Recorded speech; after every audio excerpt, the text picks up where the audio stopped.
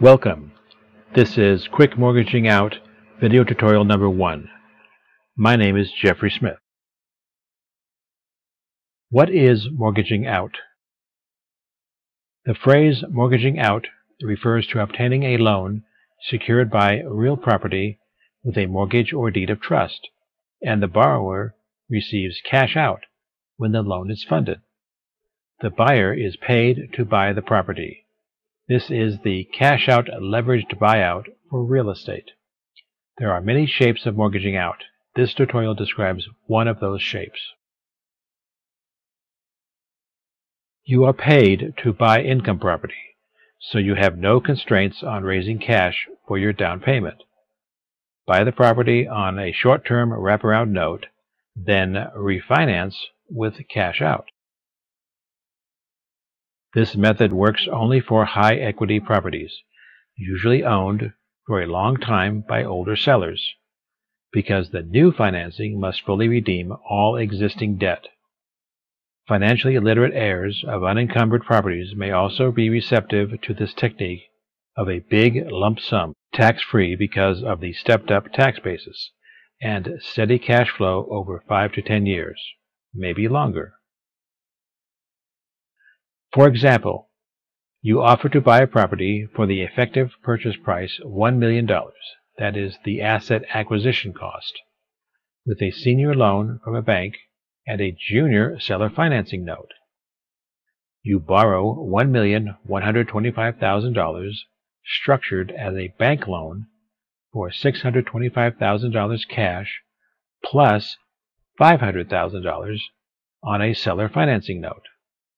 At closing, $500,000 cash from the bank loan goes to the seller plus the $500,000 junior note, which is the $1 million effective purchase price. There is $125,000 remaining on the closing table, which goes to you, tax-free, because it is the proceeds from a loan. The cash to the seller must clear all existing debt. The bank loan new lien is recorded in first position. The key to making this succeed is that your offer of $1 million is about 20% less than the asset market value. The property capitalized property value, CPV, is $1,250,000 on the open market. But the motivated seller needs cash now and is willing to discount the price and agree to carry at least half of the CPV as a junior note. The bank loan is 50% loan-to-value, LTV, relative to the capitalized property value, CPV, which is within the loan limits for hard money and private lenders. You have instant built-in equity of $250,000 equaling 20% times $1,250,000 added to your net worth, $125,000 in cash and the rest in equity. Steady, tax-sheltered net cash flow, and no cash invested. Capital stack before refinance. You negotiated a discount of $250,000. There remains debt or equity up to $500,000 plus equity $500,000.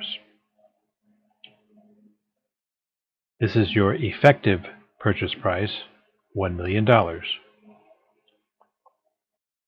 net equity when you buy the property is $250,000. You bought it with a wrap note of $500,000 and a seller note of $500,000. The sum total of these tranches is the capitalized property value of $1,250,000. The capital stack after the refinance. Retained equity, $125,000. Bank note, $625,000 cash loan. Seller note, $500,000. The total of these tranches is the capitalized property value, $1,250,000. You will receive cash out $125,000. The seller receives cash $500,000. And the seller receives a note, $500,000. The seller cash plus the seller carry equals the effective purchase price of $1 million.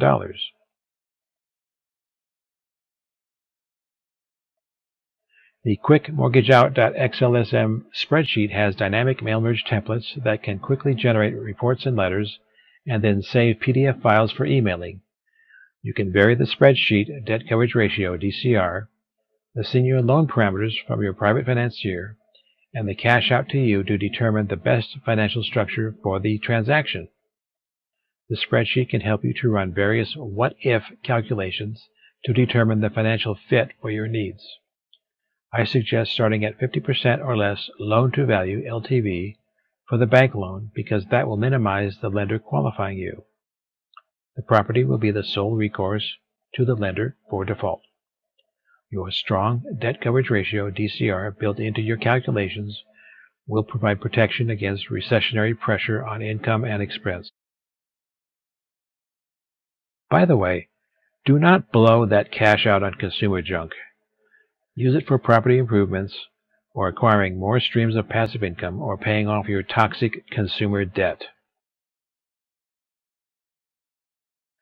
Property wholesalers often try to negotiate an all-cash purchase price of 65%, less repairs and carrying costs, of quick sale market value.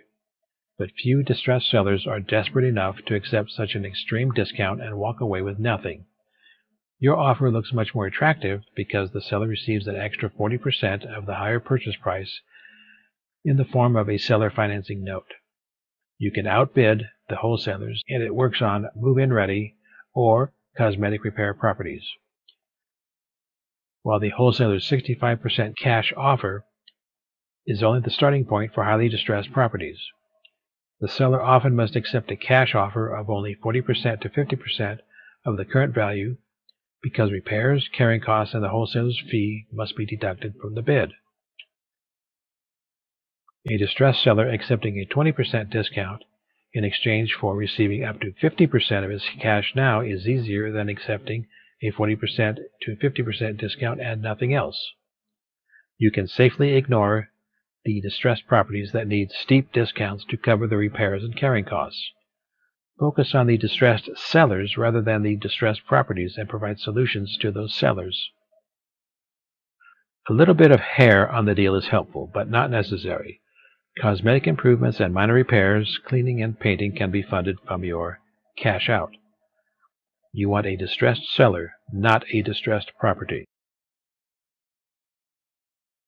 Prior to the 1980s, institutional lenders would commonly allow these kinds of transactions for cash out for new purchases. Now, only private lenders or hard money lenders, which are equity-based lenders, will allow for cash out for new or recent purchases. They allow cash out because their investment has strong protective equity. They will usually lend up to 65% of the property current market value with non-recourse and no due on sale clause. You will negotiate with the motivated seller to buy the property at least 20% below the current market value. The difference between what you pay for the property and what the property is worth on the open market is the protective equity that your lender requires.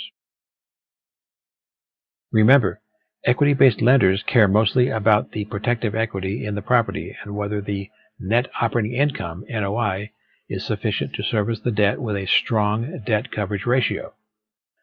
Your credit rating is rarely an issue unless you are a deadbeat who never pays his creditors. You are paid with tax-free money to buy an income property. The tax-sheltered rental income from the tenants will pay the loans and the income tax.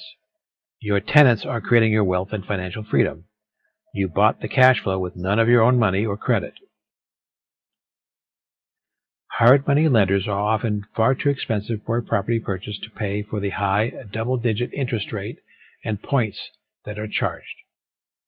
Hard money lenders want interest only, non-amortizing, and short-term up to about 12 to 24 months. You want the loan for 5 to 10 years. You want some equity accumulation through amortization, and you want steady net positive cash flow.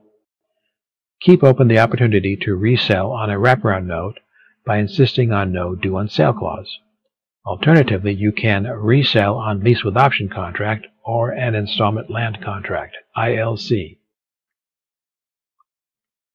On the other hand, private lenders will lend at much lower single-digit interest rates, allow amortization, lend relative to the actual value instead of the lower purchase price, and allow medium term, say 5 to 10 years. Quite often, the private lender is funding the loan from a self-directed individual retirement account, SDIRA, and is happy to generate a steady income stream to the SDIRA for several years. The typical 8% annual interest rate is much higher and more certain than the stock market or bond market. Private lenders can fund as soon as 5 to 10 business days, which is very important for motivated sellers. Always insist on non-recourse and no due on sale clause for both tranches. In times of rising mortgage interest rates, the hard money and private lenders fill a specific niche in this model until they start increasing their interest rates. At that time, you may be able to refinance out of the hard money or private loan into a lower interest rate that may seem high to other investors. Remember that when 10% money seemed too high to those other borrowers, you are refinancing to a conventional loan at 8%.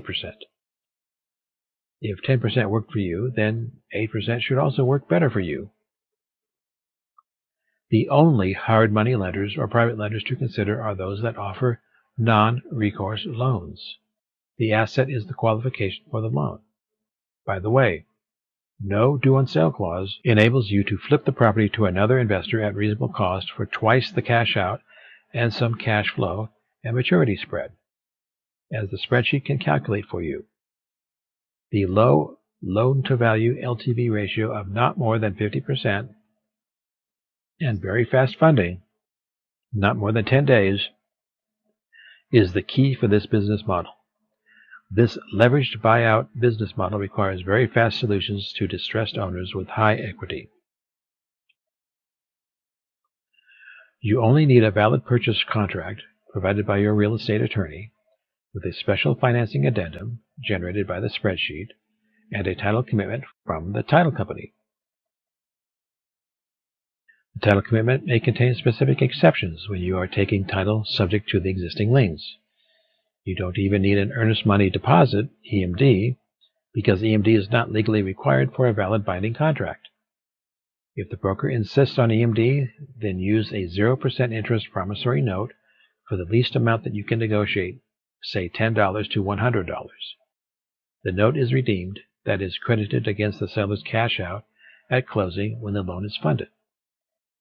The contract will expire in 15 to 30 days anyway, so a small EMD is acceptable. Never offer a promissory note that you know you cannot redeem, because that is the same as offering a bogus personal check. Your seller is receiving a significant chunk of cash at closing, so insist that the seller pays all of your closing costs. The ultimate nothing down deal. You must search for private lenders because they rarely advertise. You can ask your title company to search the public records for property closings that show a private lien on the property that fits your criteria. Then find the contact information of the lien holder and mail a brochure or letter explaining that you are a real estate investor. When you speak with the prospect, use a script like this.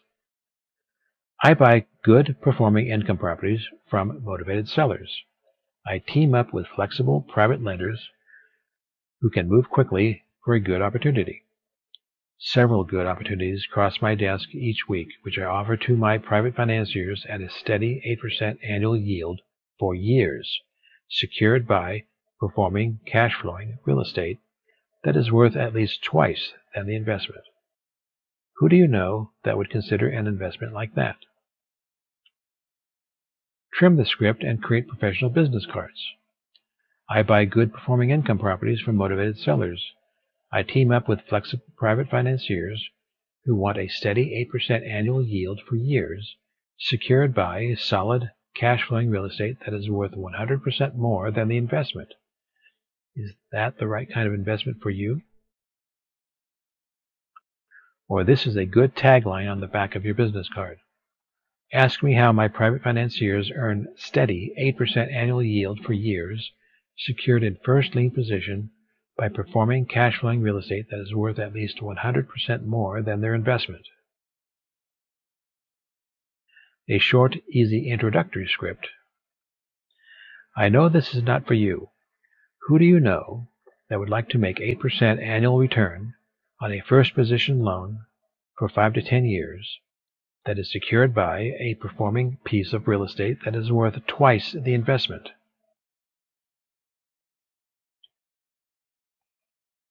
You are not approaching them for money, just asking for information. If they respond with interest, then they are approaching you. If they say they have money available, then follow up with, how much money are we talking about?